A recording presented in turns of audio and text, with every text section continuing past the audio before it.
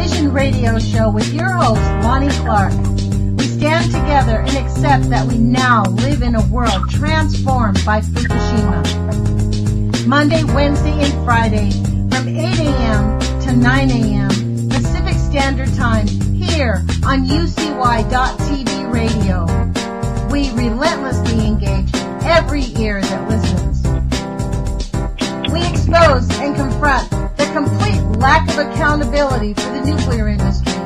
Consider social engineering programs who view our bodies, minds, and souls as assets on a balance sheet. We discuss vital current issues, interview activists, and engage our audience in an effort to allow all voices to be heard. The Age of Fission radio show creates a venue that all will choose. We encourage our listeners to reclaim their power and their courage to take action and save our planet from the ravages of greed and indifference. Our actions matter. Every voice matters. We remind our listeners that happiness is resistance.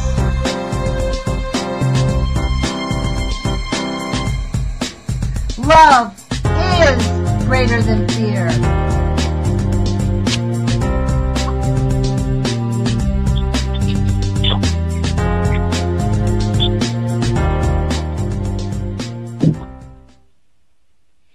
Good morning, UCY.TV radio listeners. This is Lonnie Clark with the Age of Fission radio show.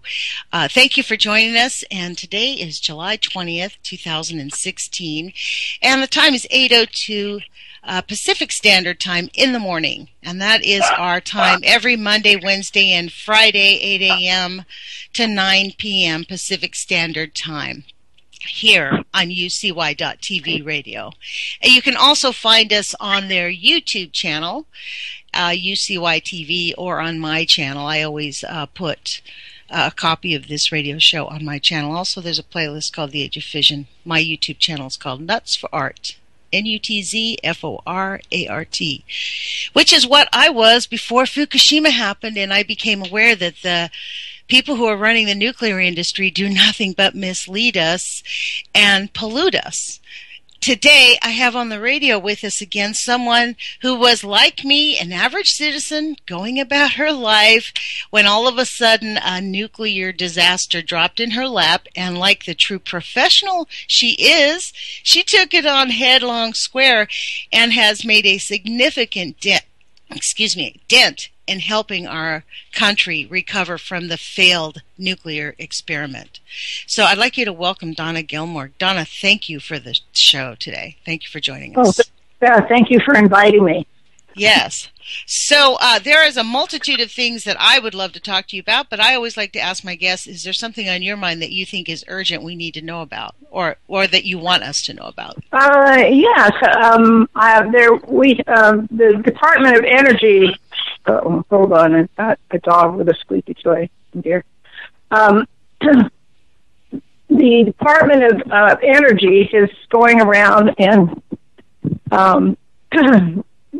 what they call consent meetings. They want to find a place to put all the nuclear waste that's stored around the country, generated from reactors, and set up consolidated interim storage sites. They're going around the country asking people for input on this process. Now, what I've learned, I've been listening to all their meetings they're having around the country. And Thank you for doing that, by the way, for those of us that are unable to, who spend our lives working, which is why they count on us not being there. Right, that and lots of other reasons. So the Department of Energy came to town here, Southern California, and I met with John Kotek, who is assistant to Secretary Moniz, and one of his jobs is to lead this effort. And also with him was Andy Griffith, who is the assistant deputy to Kotek, and he's the manager that's responsible for for this nuclear waste project. What I learned from meeting with them at a semi-private meeting is neither of them were aware that the thin, mostly half-inch stainless steel nuclear waste canisters that are each holding a Chernobyl's worth of cesium, highly radioactive cesium, that they couldn't be inspected. I thought people like that, since their specialty is nuclear waste management as one of their key functions, would know this. Do you not think they are doing their usual lying straight to your face about it? No. Not at all. Not at all. They see this. John Kochek. I'm pretty good at picking up BS. All right. Yeah, so, you are. So, wow. Maybe I learned that from dating. I'm not sure, but anyway, I've gotten really good at it. But that's actually even more stunning, Donna. So anyway, so John Kochek, they see that as the Nuclear Regulatory Commission's responsibility to do their job, and you can see John Kochek has like 10 major areas he's responsible for. So he's a super high level, executive manager. And so, it was kind of like, well, that's the NRC's doing that part. It's like, so he didn't have to worry about that part. He could just see it in his head. And then Andy Griffith, who is actually a former submarine nuclear engineer, he said to me, no, that's impossible. They have to be inspected. So he kept repeating that. No, that can't be true because they have to be. That can't be true because they have to be. He kept repeating that over and over. And I finally managed to break through because he initially had this attitude like, oh, he's this expert, so he, knows everything. Yeah. And I managed to break through because I have the evidence, I have the facts, and I seem to be able to talk to people at high levels and understand. You were in a high level position yourself for all of your career, so you identify with their thought processes. That's what I think, and you are extremely effective at it. Well, I worked with people that worked directly for elected officials and appointed people, so that was a big part of my career. So of working in those circles too. So from all walks of life. But so anyway, I ended up having an extra private meeting with just the two of them. We kind of had this semi-private meeting with some local folks. And when I told him that the Coburg nuclear plant has a container, it's a water tank, but the NRC considers it comparable to our canisters that store spent fuel in the United States, that it leaked in only 17 years, and the cracks were deeper than the thickness of our canisters.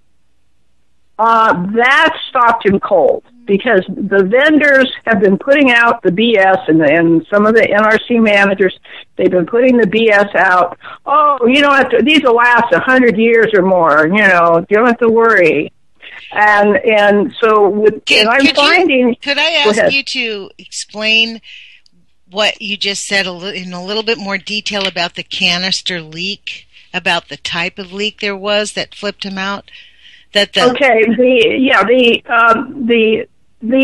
thin canisters that are used in the United States, they haven't been in use long enough for them to start leaking. The properties of stainless steel pressurized containers, they call them welded containers, is the stainless steel layer can, if it's breached, it's very fine film. If that is breached, pitting, corrosion, salt, moist salt air, various things can cause that to fail. They will start cracking, and the nature of stainless steel is once a crack starts, it continues to grow on its own, unabated, through the wall of the canister, and then when you get all the way through, then it will leak. So because they haven't been in use long enough to have any actual experience, the NRC looked at other similar containers, similar components used at other nuclear plants to get some idea, operating experience they call it, on how long they're going to last. And the Coburg plant had this water tank that it cracked all the way through. It did not have nuclear waste in it, so they didn't have a radioactive release with that. But the materials and the way it's made, the NRC considers it a comparable container to our nuclear waste canisters. And I've shared this story with material engineers that inspect nuclear parts and reactors and design containers for recognized. I've shared this information, and they were shocked.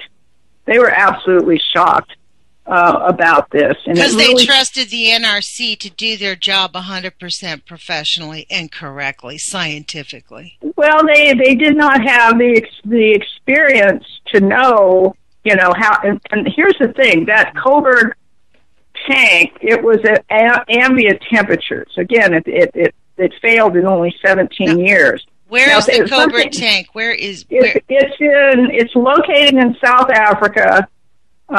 It's right by the ocean, similar to the SanOnofreSafety one, similar to Diablo Canyon, similar environment.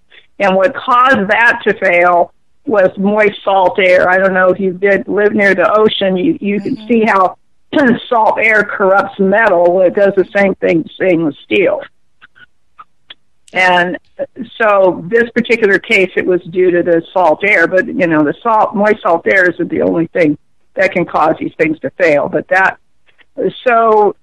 Anyway, so based on the information that I provided to them, Andy Griffith met with his DOE staff, and they already had stress corrosion cracking. That's what it's called. Chloride-induced stress corrosion cracking. It means it's cracking due to salt air.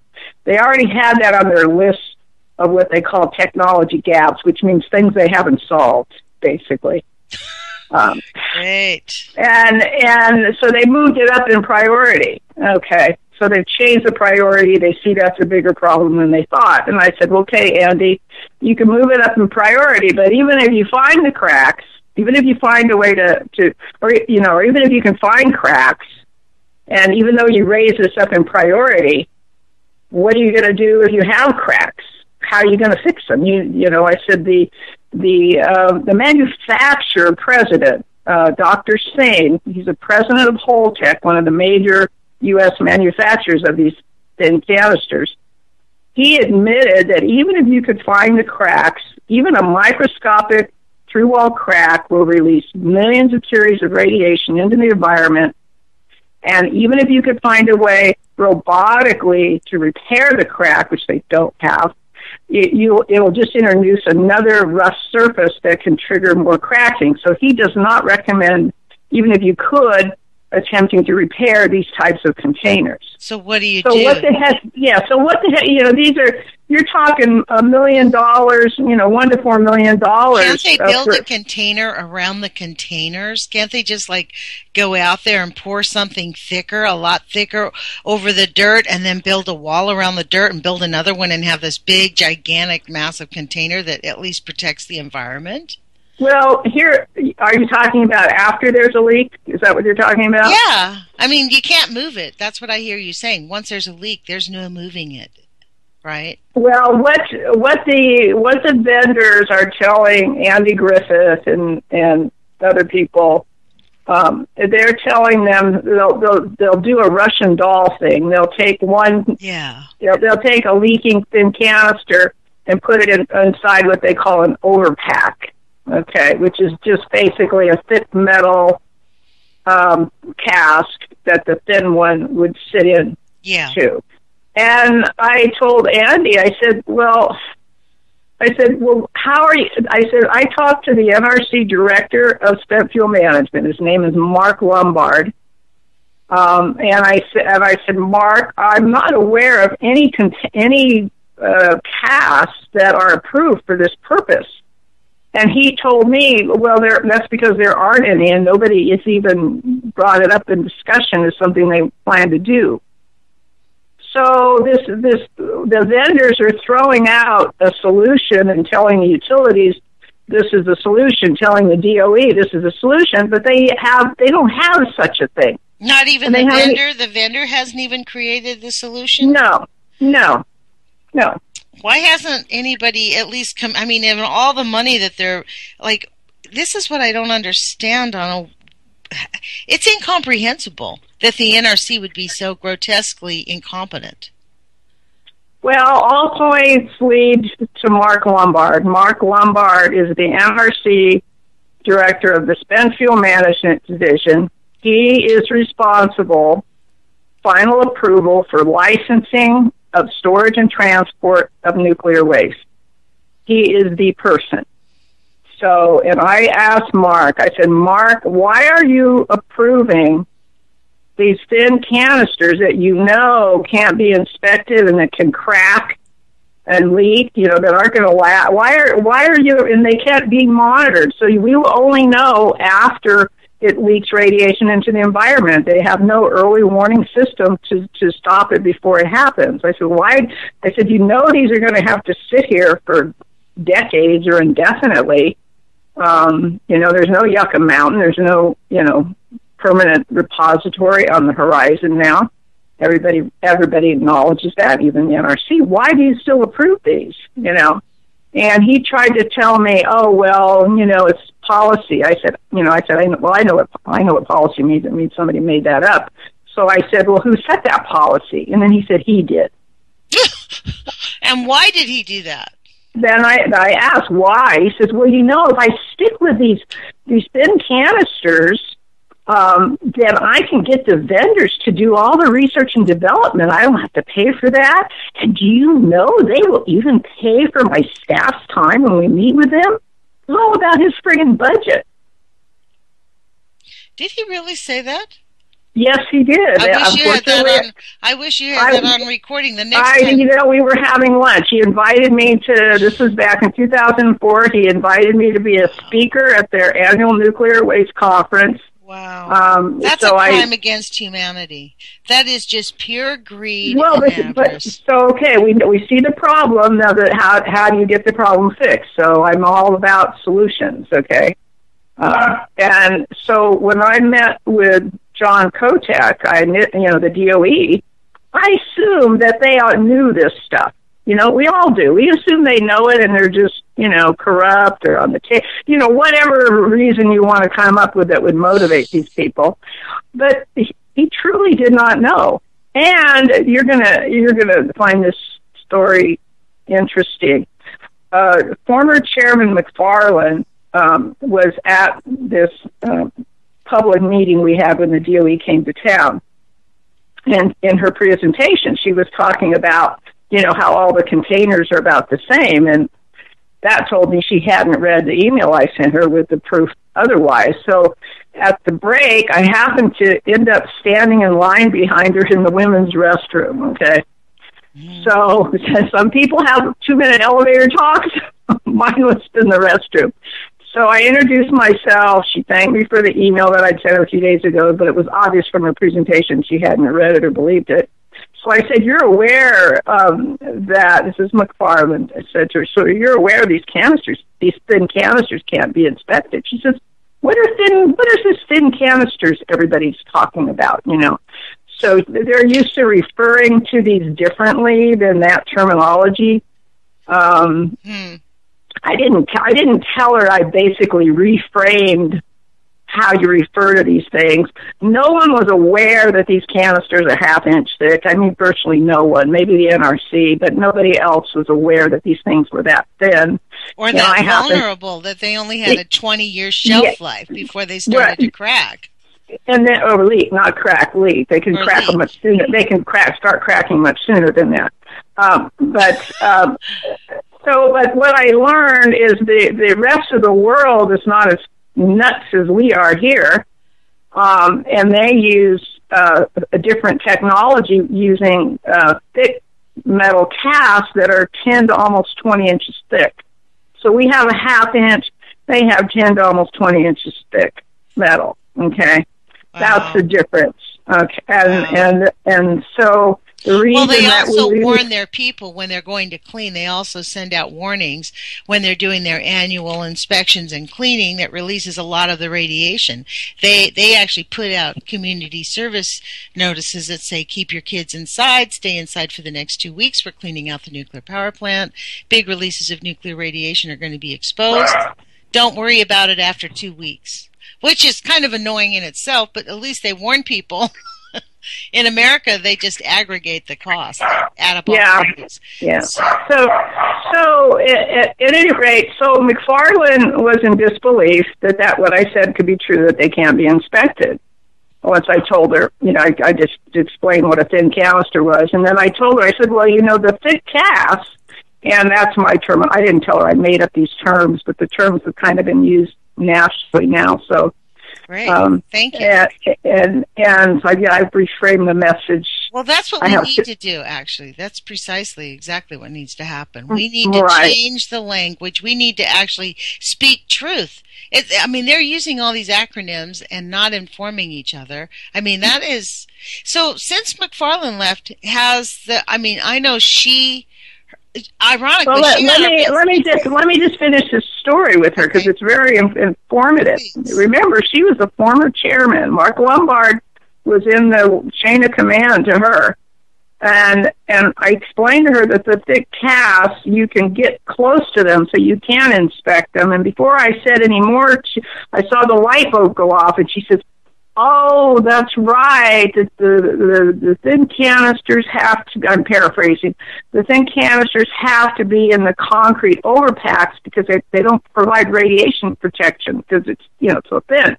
So she finally understood that they would have a hard time accessing the canister to even be able to inspect even the outside. So, and so, so what I find out on this day. Donna, can I just, I've seen the diagram on your, that is really, that's the amazing part. There's no method. I see that canister sits inside something like a little eggshell, right? But when there's any problem with it, they can't lift that out and look at it? No, you can't. It'll kill you if you got close to it. Yeah, it doesn't, the thin canister doesn't protect from gamma rays or neutrons. And so the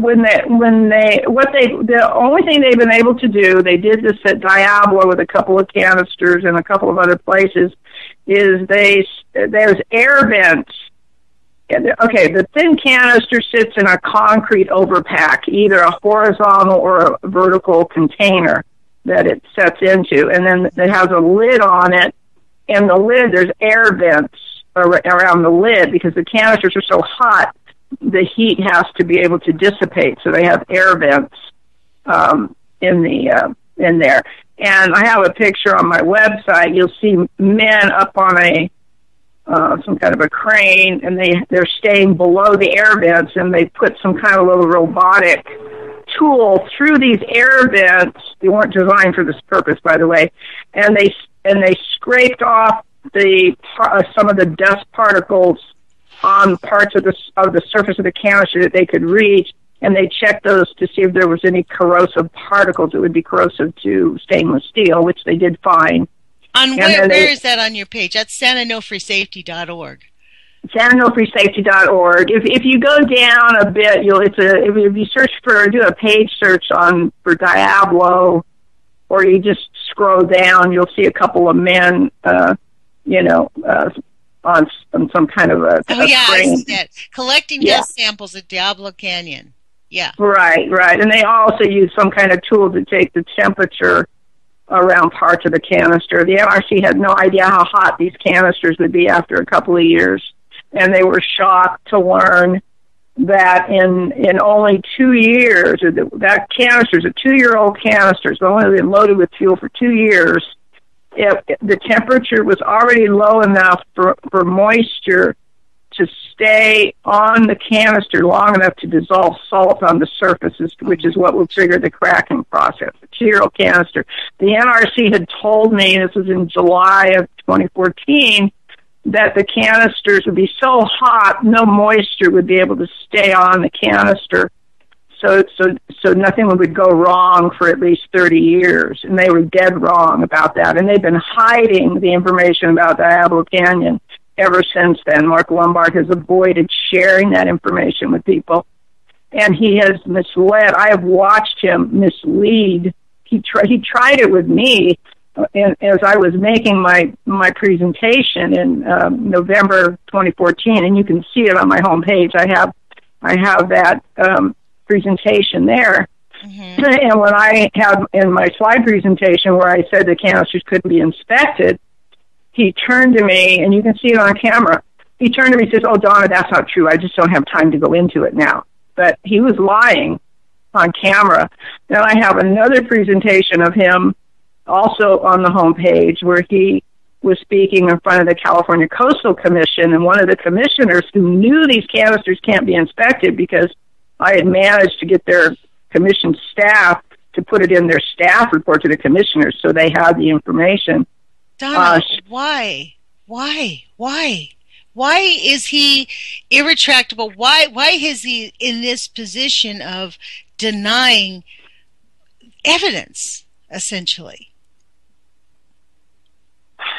Well, one of the things he says to me, he says, "Donna, I don't know why you worry about this. They'll figure out all these. They'll always figure it out. They'll figure out problems. There won't be a nuclear too much." The nuclear priesthood. He believes in the nuclear priesthood. Unsubstantiated hope. And I said, "What are you talking about? Look at Hanford has got leaking tanks. Look at Savannah River. Look at WIP is their so-called flagship geological repository is closed after 15 years from plutonium leaking out into the environment as these thin drums explode."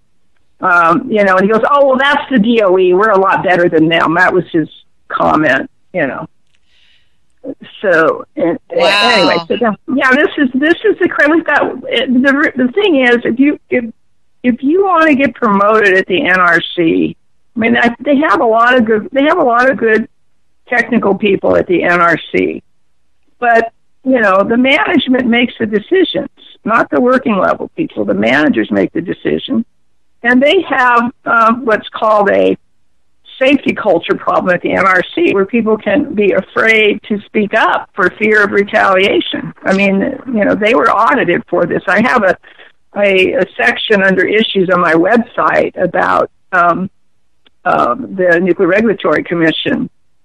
I have a special section just for them, and it talks about the safety allegations. Problems. You mean that one? No, actually, it's an NRC problems. I made a whole separate one just for them. Safety allegations is mainly about employees working at utility plants and other places that are retaliated against for reporting safety problems. I've never explored this. I've explored a lot, but this one really is amazing. And you have GAO audits, USA Senate NRC oversight, California Energy Commission. This is bravo. Thank you. This is really, honestly, let's click on the NRC problems, because this is my question, though. How is it they get $1 billion a year? Okay, you always follow the money. The money, their budget has to be approved by the Senate. The Senate controls their budget. The Senate basically is pro-nuclear, and I doubt if the people there know the problems, know the risks. I mean, who are they listening to? Barbara Boxer must know, don't you think? Well, Barbara Boxer knew about SanOnofre. All right, she had the evidence on SanOnofre. So when Barbara Boxer has the awareness, she's great. She's great. But I tried to explain to her staff, her when she was chair of whatever that Senate Oversight Committee is over the NRC. I tried to explain to her staff about the canisters, but she's believing information from other sources, and it wasn't open to hearing the facts. And unfortunately, Unfortunately, the Union of Concerned Scientists has been promoting using these thin canisters because of their concern about the pools are so bad.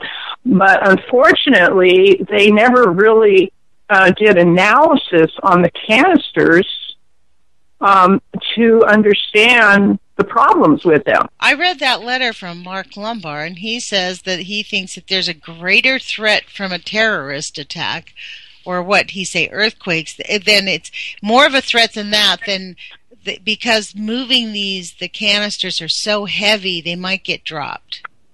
So, you're talking about a lock bomb. Yeah, the Union of Concerned Scientists. Yeah, here's the thing.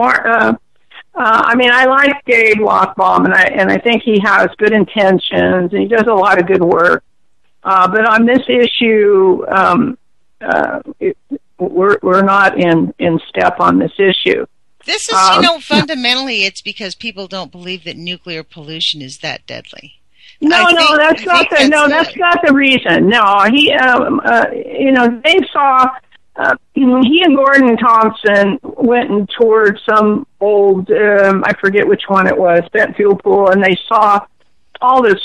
They saw this stuff falling apart, sitting at the bottom of the pool, and they were just shocked. So, and so they've been on this quest to get fuel out of pools. Do you think that they will at some point be considered whistleblowers if they change their stance on this? No, not at all. Not at all.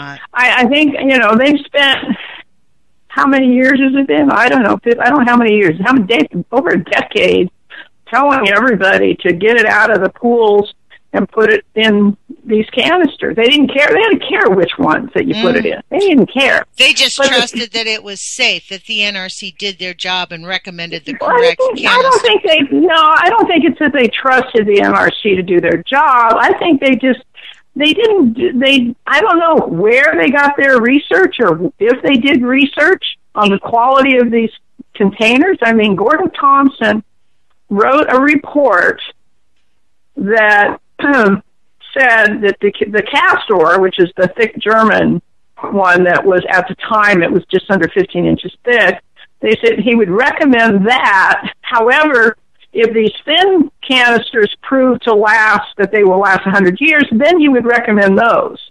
So he actually recommended the thick metal cast, which the rest of the world uses, but then he said, maybe these thin ones would be good enough if they're proven to last. So he had a qualifier in that, okay? But he's not even listening to his own qualifier right now. And then with Lockbaum, I sent an email to him. He wrote a letter endorsing these thin Voltec canisters, recommending the Coastal Commission give them a permit to install close to 100 more of these, and it's even worse than the others, but that's another story. So I wrote to Dave. I said, Dave, how can you recommend these things? They're, because of the cracking, et cetera, et cetera.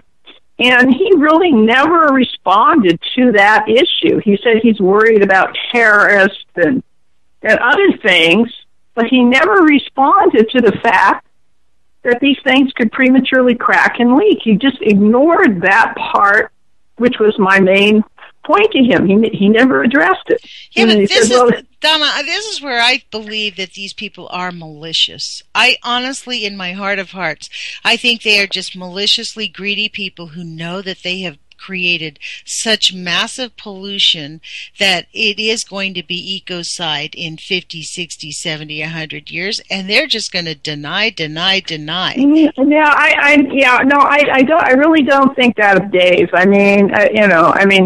He's dug in on the issue that's important to him, and he's willing to just hope for the best. That we won't have a problem with these thin canisters. That they're going to find a solution. That don't worry, the nuclear scientists know this is urgently needed, and we're going to come up with something really great that'll save the planet. Yeah, it's which is what I call it unsubstantiated hope. This I think there was a New York attorney I called it delusion. Now, if we have about 20 minutes left, and I hope that you don't mind if I switch gears a little bit since response. I just wanted to close with one thing. I'm still working with the Department of Energy because as I educate them, they talk to vendors, and the vendors come back with some line of BS that I know how to counter because I've heard it all. And so I'm continuing to work with him. The DOE, Andy Griffith, he's been very respectful. He sees that I'm not your typical, citizen activist or whatever you want to call it. And so I seem to have credibility with them.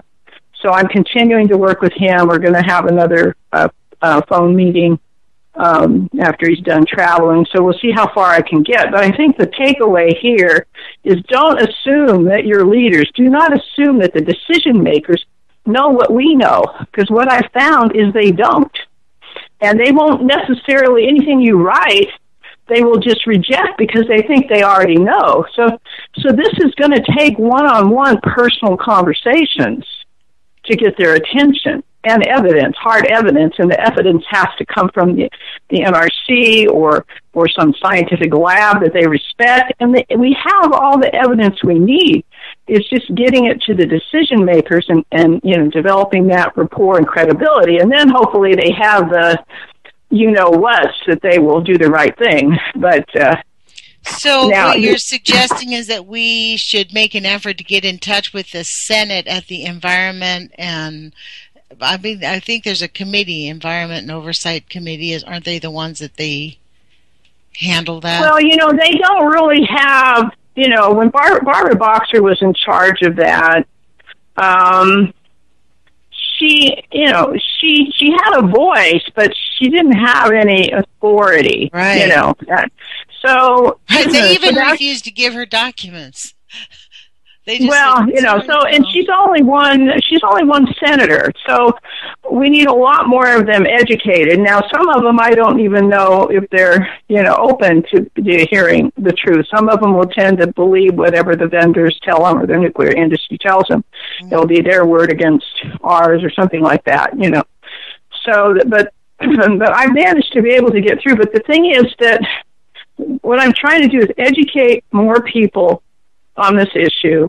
I've got all the information on the website, hopefully in a user and a friendly format. And the next layer, the next step has to be, I'm going to have to do another document.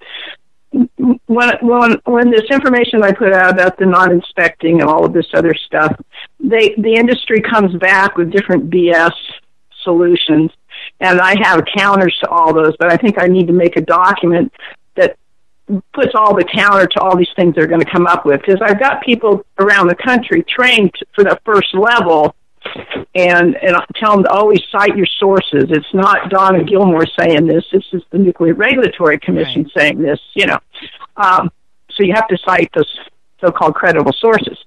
But then they also need to know the BS that the nuclear industry is putting out and the vendors, and know how to counter that. So that's the next stage. But just don't assume that the decision makers understand this. So I'm willing to work with anybody that wants to put in the time and effort to help in their area of the country on this issue, because we need more than more people that can message this and do this.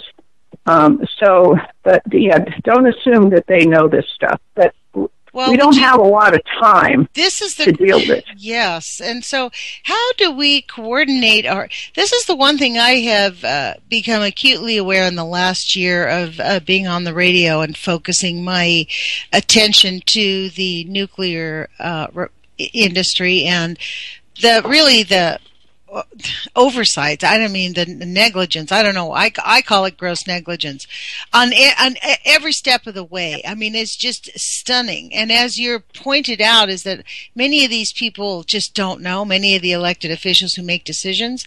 But we also have a community of people who are disconnected. Like when I first got into this 3 years ago, when I became aware, like I told you before, I thought San Onofre all my life was an observatory owned by the Navy. I had no idea it was a nuclear power plant. And so I really am super new to this, and I thought there wasn't that many people because I just couldn't find them. I tried to look, and there was a few, but they seemed off in the distance. And honestly, it took me kind of a windy road to find it. But I've discovered that there's lots of anytime there's a nuclear power plant, there's a community of people who are actively, or any kind of nuclear anything. There are people, because of the negligence and because of the misinformation that our elected officials are getting. Now, is it worth it for us to say contact John Barrasso, who is the head on the, what's the committee, is the Environment and, what's the name of this is Environment and Public Works Committee. He's the person who oversees, John Barrasso is the person who oversees the Energy and Natural Resources. Wouldn't he be the guy to talk to? And where, at what level is this? This is at the Senate. Oh, you're talking the federal government? Yes, didn't you tell us that those are the people that don't that are controlling the budget? Because this is what we're talking about here in St. Louis, for example. That's one of the big issues there. They have a House budget that's stuck. The people who are controlling the budget, the fuse wrap budget is going smaller to manage. Nuclear waste is rolled into a lot. This is an interesting statement here. I'm sorry to convolute it, but I do understand that the waste used by the Department of Energy and the waste from the nuclear power plants are probably relegated differently, correct, Donna? Well, there are a number of differences. However, one thing I've learned is I've studied the nuclear waste leaks that are happening at Hanford in Washington and with Savannah River. What they all have in common, they're using thin wall metal containers that cannot be adequately inspected, and they only know after they leak radiation. It's a similar theme all throughout. Wow. So getting it. I haven't been involved with the Department of Energy that long. I mainly was dealing with the Nuclear Regulatory Commission or the state. But as I get into it, what I see is the Department of Energy trusting these vendors to the point that the Department of Energy actually has Holtec, one of the vendors, is part of the group that wrote their report for their pilot consolidated interim storage project. And they take it at face value. They just trust what's in there is correct. They trust that the NRC is doing their job, so they don't have to worry about it. I mean, so a lot of it leads back to Mark Lombard at the NRC, because he even has to approve DOE containers for DOE managed sites. Wow. And Mark, and I don't know if Mark was gone. I don't know if they're going to put somebody else just like him. But something that Dave Lockbaum had told me once, and in fact I even have it on the website somewhere, that when the Nuclear Regulatory Commission was really doing their job, putting safety over profits, that one of the key senators at the time said, hey, if you don't start playing nice with the nuclear industry, we're going to cut your budget 40%. Wow. Because they were getting kickbacks, no doubt, from the nuclear industry. Well, no doubt. The thing is that whether I think you've got two kinds of people. There's you could have senators that if you can educate them, well, maybe three kinds. You got senators that you can educate with facts, and they will listen. But you have some that they're going to filter out whatever you say and just trust the nuclear industry. They're not going to listen. Senator Feinstein in California is a good example. She totally trusts the nuclear industry, and there's just no opening her brain. She's kind of like, I see Hillary is also Hillary Clinton. She's also super pro-nuclear. Yeah, she's doubled down on it. Her campaign website has even strong. Since you brought her up, we have 15 minutes, and I'm going to veer off of this very rapidly because you're brought up Hillary Clinton. I honestly, Donna, I hope that we have every single person who's a Democrat calls up their super delegates, and you can find them out. Call their offices and say, we voted for Bernie Sanders. We are not going to let the DNC steal our votes. If every super delegate that Bernie Sanders won in that state, we would have Bernie Sanders as our nominee, fair and square. If the superdelegates went with Bernie, we would have Bernie Sanders, and we're hearing things of, oh my gosh, we can't have Trump, we can't have Clinton. You know what? Both are two sides of the same fascist coin. They will do nothing but harm our country. This is how I sincerely feel. And the world. And I really believe if our citizens, anybody listening to this radio show at least, if you're a Democrat, call up, look up your super delegates online like I did, find their phone numbers and say, you know what? I am not ever going to vote for you or another Democrat again if you stab us in the back and steal this election. Asking me to vote for Hillary Clinton is like stealing my car and demanding I fill up the tank so you can get away. I am not doing it. You need to vote for Bernie Sanders in the convention. So we will have Bernie Sanders as the nominee, and we can beat Donald Trump, hands down. No problem. I know many Republicans who would vote for him. Yeah, here's the thing. Bernie is already endorsing Hillary, so that... Well, he had to endorse her. He had to, or they were not going to let him in the convention. So we can still... They are bullying us. And they are bullying him. Here's another thing. I mean, I've not been involved with the Green Party at all. Me either, but I re-registered as I did a Dem exit. I'll tell you what, the day he endorsed her, I was pretty livid. Well, so what I did is, most people that are voting for Hillary have never even read her campaign website. All right. True. And you have these anti-nuke people that didn't even know that she was supporting nukes. They didn't even know that even after 8 years as a New York senator, she supported keeping Indian Point open, even though it's friggin' leaking radiation from the pools, into in the ground, and continues to break down because of the aging parts and missing bolts, and she still supports keeping it open when it would take out Manhattan if it failed. I mean, this is this is the craziness there. But so what I did, I went and looked at Trump's website doesn't even mention the word nuclear. Hillary supports more nuclear plants. Mm-hmm. I looked at Jill Stein's campaign webpage recently, and my goodness, if I was to vote based on platform, everything she has on her website, whether she can accomplish it or work to accomplishment, I don't know, but everything that she has down there, she has a lot of the Bernie stuff and more. She even is stronger against nuclear. So if I suggest everybody go and read her platform and then you can tell the Democrats, if you don't want me voting for Jill Stein, your platform better look like this one. Yeah. I mean, this is the thing about the Green Party, and this is interesting. In our country, the Green Party has been seriously demonized. Horribly. They're like, oh, well, you guys just want everything for free. No, we don't want everything for free. It's just that we believe in building a society where we take care of the elderly and the poor.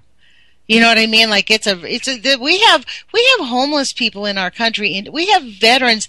That soldier who killed those police officers, what we're not talking about is his mental disability that he got from being in the service. I mean, sending our soldiers overseas to fight in a war that means nothing except greed is outrageous, and we're doing it as a standard practice. I mean, there is no conversation about ending any of that except from Bernie Sanders.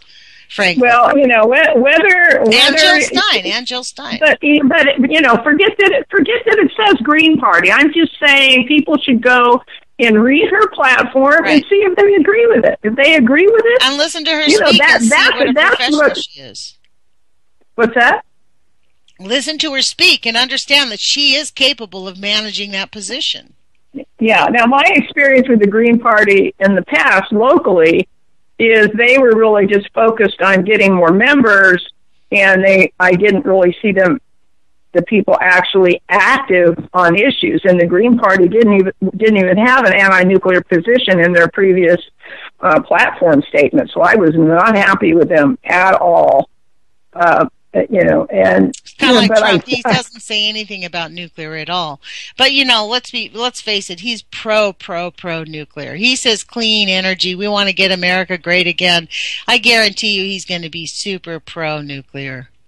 I mean, I really think that we need to really stand up, that we're on a precipice right now. And frankly, I'm not sure that the Democratic Party would allow I read an article, Donna, yesterday that said they're expecting 10 million Bernie supporters at the convention. Do you think that's true? You've been part of that. I know there are a lot of people going. It'll be more like a protest, I'll tell you, Well, I still think we have a shred of a chance. The Bernie people are about the platform, are about what we stand for, and we don't like the platform as it is, and we won't support the platform as it is. So. Yeah, it's the election fraud. That's been for me, that's the turning point. I cannot vote if she had been the winner outright and really won by a chinny chin chin, and most of everybody in the elections had gone off without a snag, and we would have had debates, I could support her as a candidate. But the way this thing has just been jimmy-rigged, votes don't count, votes are not counted, votes are shredded, the superdelegates purchased before the election. That's not a party I want to support. Let's just be clear. That is not a party. If by chance they don't commit suicide, that's what I think they're doing, is committing suicide if they nominate Hillary Clinton, frankly. I don't think she can beat Trump. I really don't. She cannot beat Trump. Not in the slightest.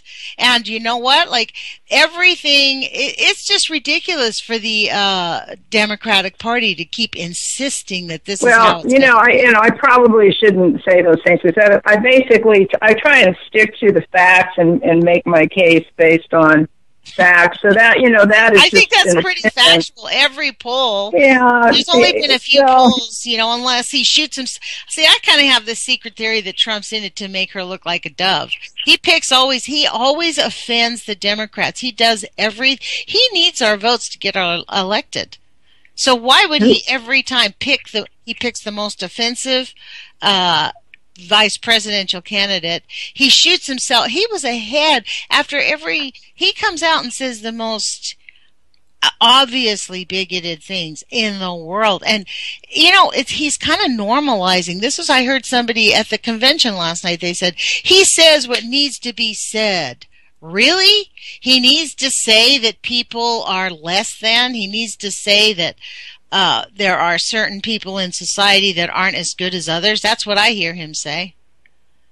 Well, I know when I was doing the Bernie volunteer work, we had a lot of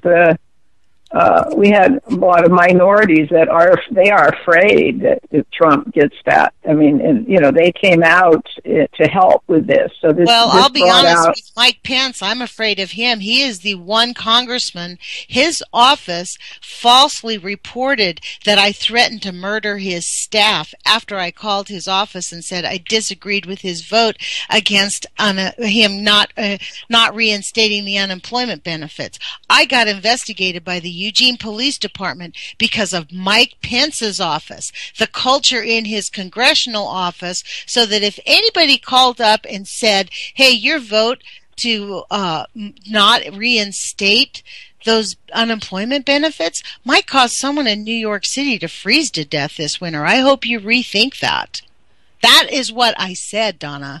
They called up and reported that I threatened to murder their staff. Sergeant Donica here in Eugene, Oregon, investigated me for several days before contacting me because he couldn't figure out why. There was nothing on me. So you talk about scared of Pence? Well, it sounds like they play dirty pool, really. Well, it's a standard really bad. It's a standard. Well, see, this is the reason they want us to vote for Hillary, and this is the reason Bernie says we got to have Hillary because Trump is so awful. It would be much worse. We got to have Bernie. We have got to insist that the Democrats refuse to allow our election to be stolen. We have superdelegates to keep it from being stolen. We can insist our superdelegates go into that convention and give their vote with whoever their state voted. Right now, maybe I'll change my mind, but right now, the only way I would vote for a Hillary ticket is if Bernie was on the ticket. I'm never voting for Hillary. I'll just be clear. I would not ever, under a million years, if Bernie goes on the ticket, he is meaningless to me. I would vote Jill Stein because she, in my view, is a lying thief that we saw steal the nomination at the bare minimum. Nobody's even talking about Seth Rich, the DNC staffer who mysteriously was murdered at 4 o'clock in the morning, 4 times in the back when he was about to give his report on the election fraud. I am just livid over the fact that no one's talking about that this kid mysteriously died right before he was about to give his report to the DNC on election fraud. It has subsequently come out that 15% of the votes in California were flipped for Hillary that were meant for Bernie. So no way. Well, there's definitely, this is the first year I've seen a problem in California, but it was rampant. People, we were doing this door-to-door campaign, and people would come, volunteers would come to my house to get, areas they were assigned to. I couldn't believe how many people said I couldn't vote this morning because it wasn't open, or they didn't. And then others were asked later on. I hear, they ran out of Democratic ballots, and then they forced the new no party preference, which are the independent voters. They were supposed to be able to ask for a Democratic ballot, and they refused to give them to them and gave them provisional ballots that meant their votes didn't count during the election and were subject to higher scrutiny. This was a major decision. It's real, and we have a Democratic Secretary of State here. And for this to happen, where they were all trained to give them provisional ballots. By Bush, I guess. I still believe that we need to pressure and threaten to never vote for a Democrat again, and tell them we would never vote for them if they do not vote with their state. I think that I can guarantee you, from threatening to not vote for your elected official will get some action on the Bernie side. Oh, well, you don't know, we've got Darrell Issa here. Oh, well, he's a Republican, but I'm talking about the superdelegates. I'm saying look up your superdelegates in your state, go online, and call them all. Most of them are elected officials, and a lot of those elected officials, you can say, hey, I am never going to vote for you if you do not vote with our state. We unanimously, or almost unanimously. Yeah, well, we also have Senator Feinstein, and she. You know what? I think you still ought to call her and put. If she got millions of callers. I mean, it's a waste of time and energy with her. It really. Well, that's like, you know what? I still believe we ought to poke him in the eye. That's well, what I think if you have senators, Donna, I have to stop this because we have 30 seconds left, and I want to say goodbye to you properly. Thank you, Donna Gilmore, for joining us for this really lively and informative interview. I hope you join us again. Please do go to her website, SanOnofreSafety.org. I really appreciate you being here with us, Donna. And okay, thanks. Thank you. And put your courage feet on, everybody. Take action. And if you're a Democrat, call your superdelegate because we could still win it. Put your courage feet on, you guys. We need it.